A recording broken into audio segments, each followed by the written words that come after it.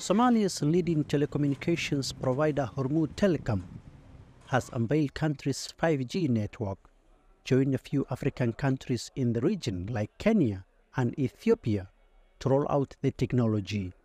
The telecom company says the network will enable faster and more reliable internet connectivity, offering more than 80% coverage in the Horn of African nation.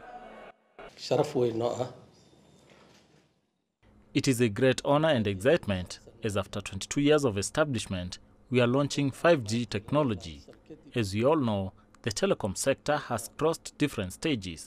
We had 2G, 3G and 4G. Since our establishment in 2002, Hormuud Telecom has succeeded in connecting Somalia with the outside world. We have also embarked on developing modern infrastructure, including connecting 5 fiber optic cables to the country. The 5G service is now commercially available in 30 different locations across the country.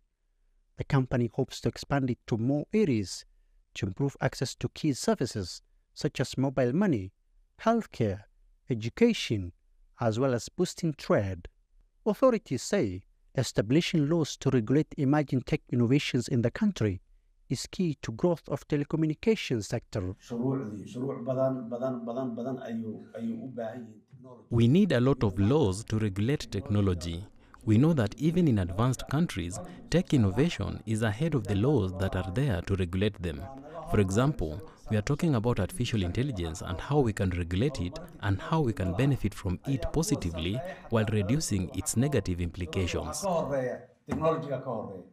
Access to the internet is growing in Somalia, with 1 GB data going for about $0.5, which is among the cheapest in the world. The introduction of the 5th generation network is a good news for many, especially those whose work depend on the internet, like Zakaria Mohammed. The 4G was not even bad, it was good.